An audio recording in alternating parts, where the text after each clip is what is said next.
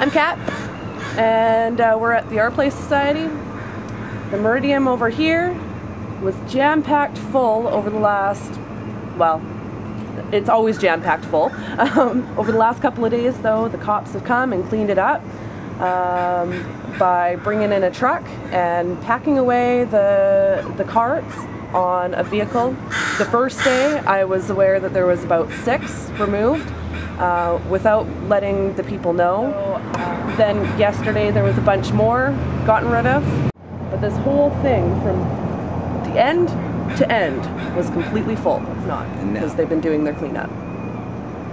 And downtown has been ridiculous. We've had like our normal area at St. Anne's, the St. Anne's Academy, was a quiet place that we could go and just sit and chillax. You got cops going through there now. You can't sit anywhere, otherwise you're thought of as loitering. It's mandatory now, no panners. You have to be 3 feet at least away from the building. And you can't go anywhere now in this town. You've got cops on bikes, you've got cops in Suburbans, you've got cops in vans, you've got cops walking, you've got undercover cops. Know who you are! And it's a little bit much. You feel like you have no privacy whatsoever.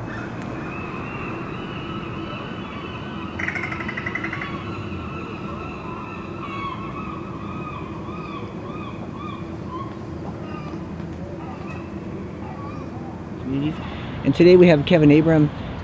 Kevin, you are involved in a red tent city idea that is being talked about quite a bit. Can you tell us a little bit about that? Well, the idea came as I noticed that there was a lot of homeless problems, and it actually started with the Pandora Green anti-camping bylaw.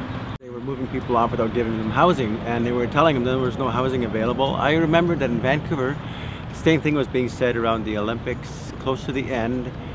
Pivot didn't believe the city of Vancouver. They set up a red tent city, and within a month, housing that they said was not available became available. And part of the idea is to house people, but not everybody wants housing. They keep on talking about how they have all these shelter spaces and people are so ungrateful to not using it, but some people, they have all of their possessions in a shopping cart and they will lose them because they can't bring them in. There are some people that I know that I've talked to that like living outside. They're okay with that. That person wants to live outside and want that to be a safe place to be.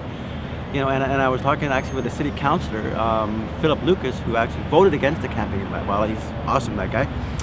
And he has talked about a Dignity Village, and the more I looked into it, Dignity Village started out as a tent city. The Observer Trading in Vancouver, and it's really, really good. It's really concise, and if anybody's interested, that would be a great thing. The Cop Watch also is also. They're both great things to have, and they are needed to make sure that people are safe and treated respectfully.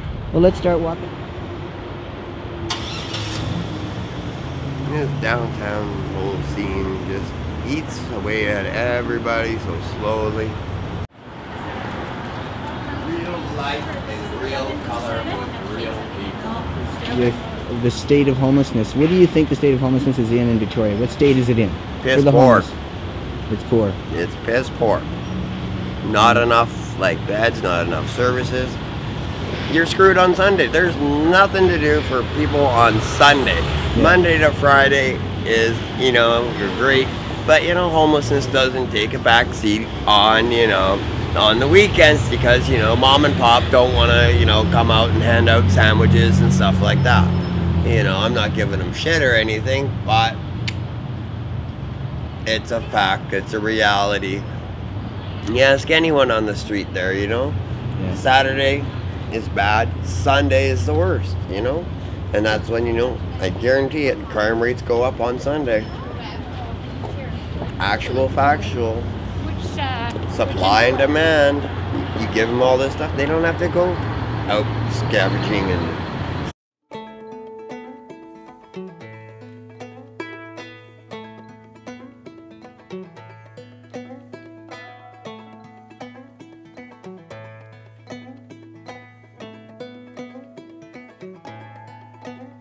got no house key, and they go down the tent city, and this hobo's lullaby haunts me.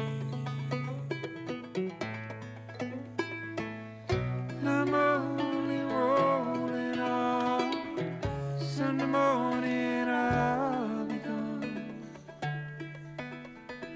And I'm only rolling on.